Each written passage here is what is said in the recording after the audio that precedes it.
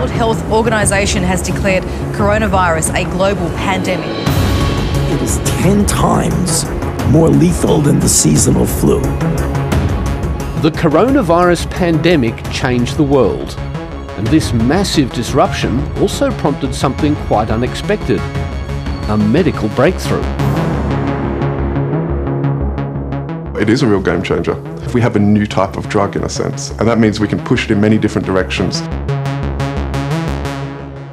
The new vaccine technology is called messenger, or mRNA, a platform which in effect delivers genetic instructions to the patient's body to produce an immune response.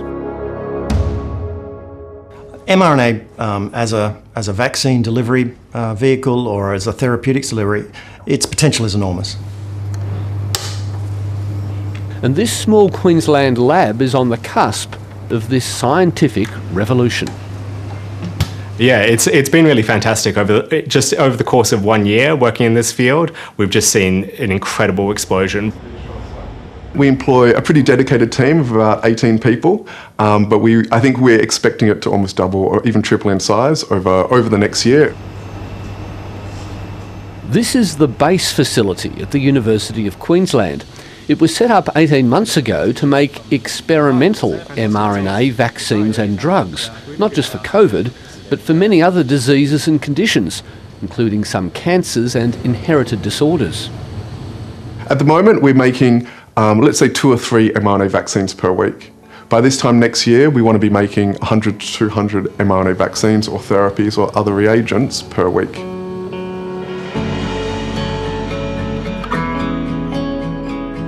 When COVID first broke out in early 2020, Professor Paul Young was one of the leaders of a UQ research team searching for a vaccine. mRNA technology had been around for decades, but until COVID had never been developed on a commercial scale because it was seen as being too unstable and expensive. I have to admit, right at the start, I was in the camp that didn't think mRNA would be as disruptive as it turned out to be. You weren't a true believer? I wasn't a true believer. I believed that ultimately the technology would work, but I didn't think it was there, and I was wrong. So it surprised a lot of people? It surprised a lot of people. I think including the people who are actually using it.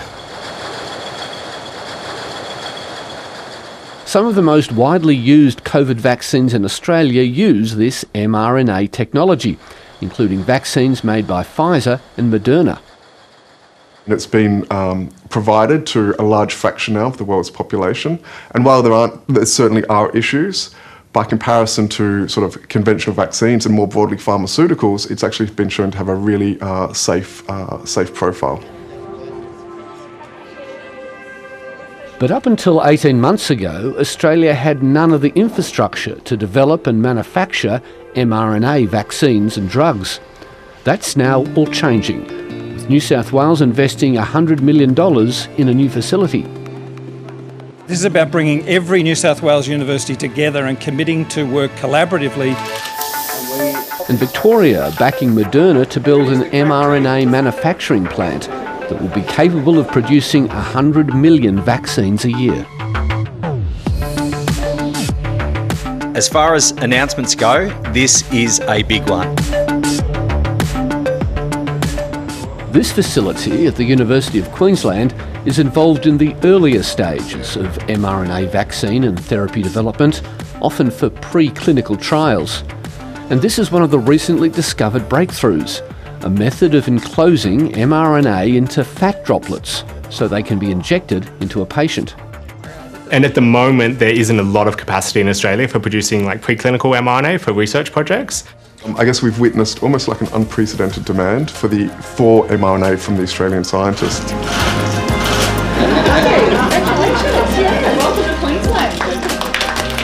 Last month, UQ combined forces with Griffith University, the Queensland Government and the French pharmaceutical giant Sanofi to develop a $250 million mRNA development hub in Brisbane.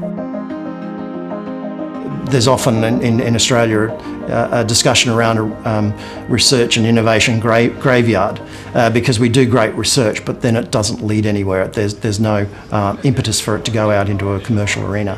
Having Sanofi here will provide one of those conduits out into that commercial arena. Is there a danger of having different states pushing ahead with their own initiatives? I don't think so. A little bit of healthy competition is always a good thing. But one thing you can say about the research and development community in Australia is they're well connected and they collaborate well. Professor Young is only too aware of the difficulties in vaccine development, but he's confident mRNA technology is no flash in the pan. mRNA is not going to be the solution to everything. But it is a very valuable new technology. And whilst there will be some failures along the way, that's like any drug development program, I believe as a platform it's proven itself as one that will be able to deliver.